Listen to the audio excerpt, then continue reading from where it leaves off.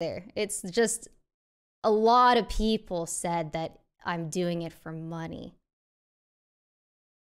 which just isn't, it's not my character.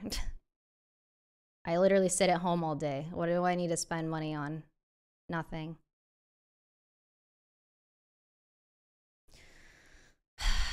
Did Pokey reach out to you? It was interesting seeing which friends reached out to me when. A lot of the friends reached out after I posted the voice memo on Twitter.